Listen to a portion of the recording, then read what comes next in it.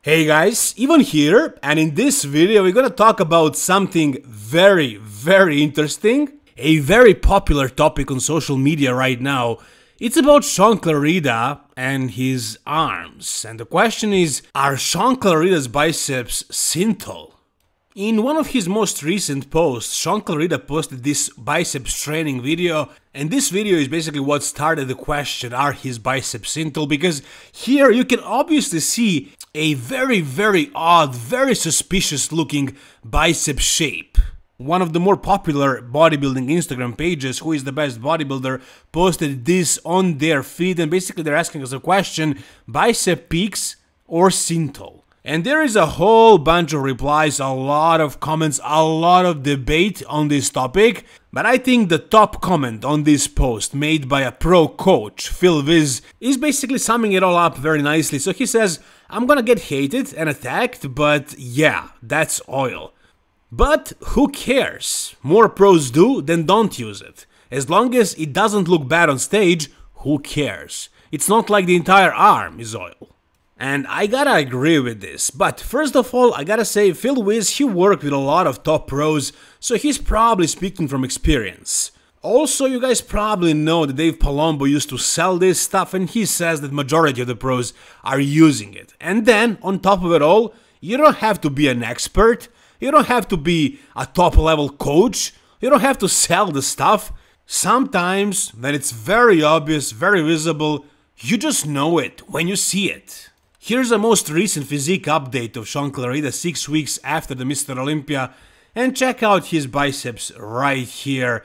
If this doesn't look like something weird, then I don't know what does. I mean, look at his arms. Look at his arms. They're definitely way out of proportion, first of all, and the way his biceps are shaped, come on, man, this cannot be a real muscle. This is, I think, look at this. This is a lot of freaking oil, a lot of oil. Pay close attention right here. Come on, you can't tell me this is just biceps. No way, no way. This is basically looking like Rich Piana, and his biceps weren't even Synthol, they were like silicone or something like that. So, whatever Shaun Clarida is doing, whatever he's putting in his arms, I mean, I don't know what it is, but this is not the way regular muscle looks like. You cannot see any fibers.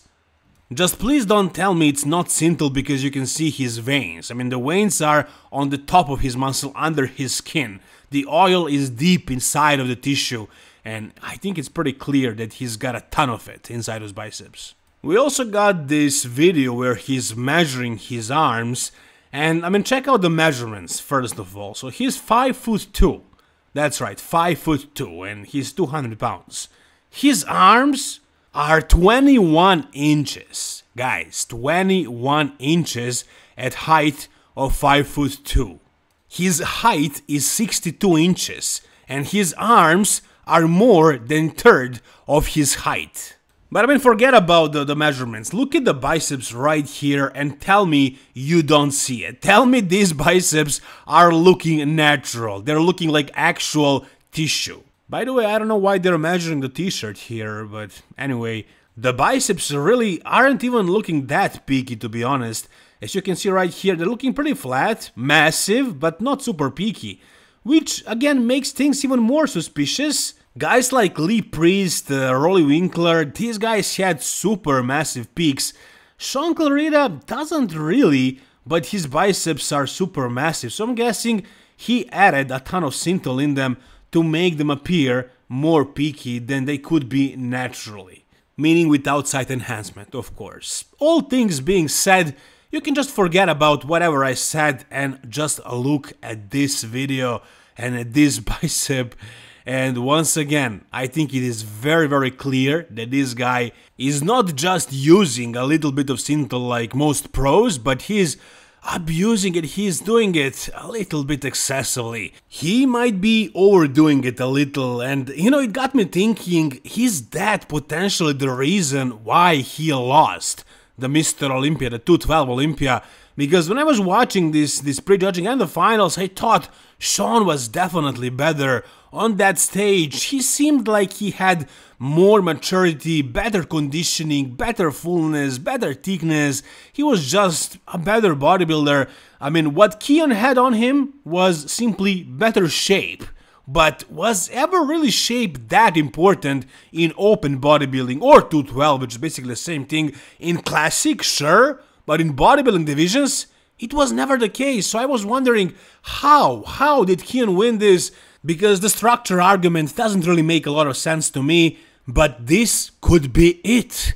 You know, in the photos, you can't really see Synthol in Shaun Clarida's physique. You can't really see it, but maybe the judges with a trained eye actually were able to see it on stage, because they're literally like 6 feet away from these guys and they can see everything very, very clearly, and they have eye for this stuff. They can see Synthol when there is too much of it, and they maybe noticed that in Shaun Clarida's biceps, especially, probably in other areas as well, and maybe they punished him for it.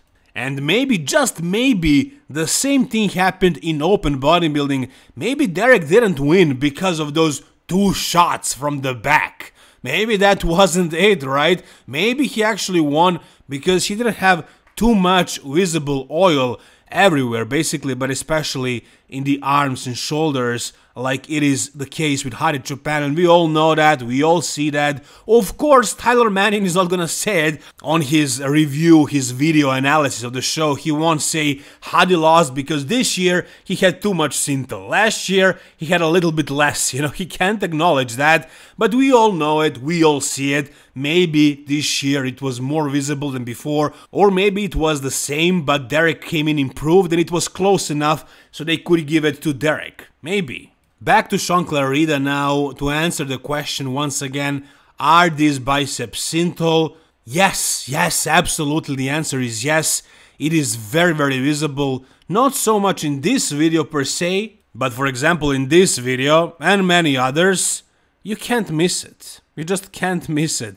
I think it is more visible than Hadi Choopan, well, than anybody in the top right now in IFBB Pro League. For example, William Bonek was accused of the same thing because his biceps are extremely peaky. They don't look, you know, tumorish like Shaun Clarida's, but they look crazy peaky. And here is the photo that Milos Sarcev took, and he said he touched his biceps as well because he has a lot of experience with Synthol, and he said these biceps are not Synthol. And yeah, when you look at this photo close up like this, you can see the fibers, you can see the quality. This biceps is extremely weirdly shaped, like it's crazy picky, and Milos Sarcev is guaranteeing that these biceps are real, so I believe Bonek's biceps aren't Synthol. But Shaun Clarida, hell nah, hell no, man, there is no chance. Anyways, that's my take on it, that's my opinion. You guys can tell me what do you think. I saw a lot of people talk about this on social media, so I wanted to give you my take, my thoughts, and I think it's pretty clear what is happening here once again. But I'm curious to hear what do you guys think, or actually, I'm curious to hear, are there people who believe that these biceps are just pure muscle tissue? But whatever you guys think, whatever your thoughts are, tell me in the comment section down below.